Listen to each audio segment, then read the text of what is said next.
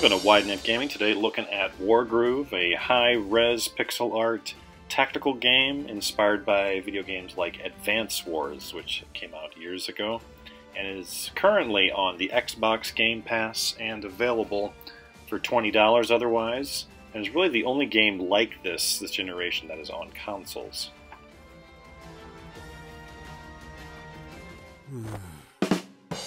The game begins with a mysterious vampire that the player controls assassinating the king, and this sets into motion an invasion of the player-controlled faction of Cherrystone that at first escapes the invasion, traveling across the map, and as they do so, they run into all the various factions along the way. The story, for the most part, is the kind of Saturday morning cartoon, tongue-in-cheek, not serious type of a story. Like the characters will fight each other just for fun, not thinking of their units that are being killed in the process.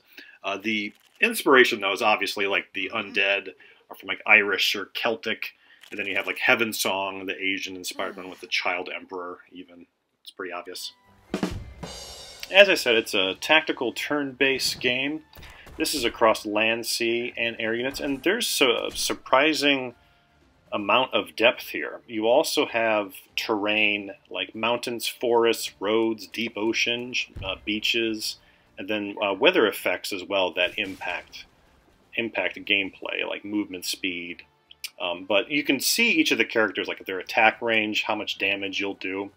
The resource in this game is villages. You capture these by depleting the health of a village and then sending a suitable unit to capture it. Commanders are a separate element a little bit to this game. They get their groove over time by attacking units, and then they're able to use an ability like healing all the way to like defense or attacking units. The other two modes besides the story, which is the campaign, are puzzle and arcade.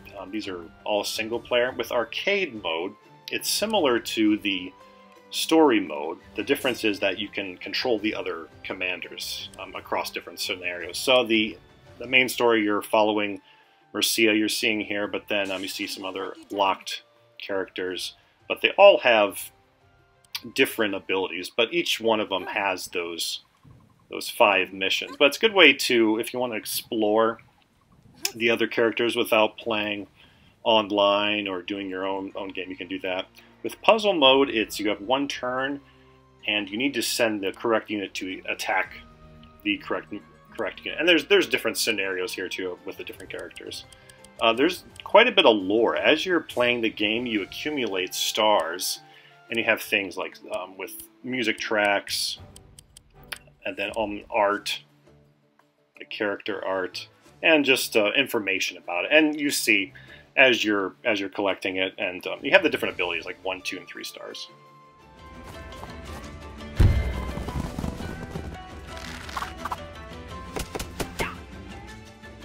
Appropriate background music and sound effects. It's pretty forgettable for the music, and then for the sound effects, it's like late 90s 2D, like pixelated game. You'd hear something like this. This is me searching for a random online match through Quick Play. I did this a few times, just couldn't find anybody. And this is also true hosting a game. So the optimal time might be on the weekend. You can usually get a couple games that way. It's 4 players max, though across. You can do local, online, with friends, everything. The neat addition, though, is the map editor. You can edit the maps and even campaigns. You can kind of put maps together. And you can customize really everything, from the income to like fog of war, everything.